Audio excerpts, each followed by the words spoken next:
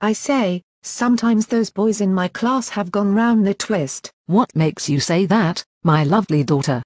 I observed how they behave in a bad situation today. They behave like savages. Savages, you say? Are you sure you're not overreacting? No, Mum. I'm not overreacting. The boys in my class act like savages in a bad situation.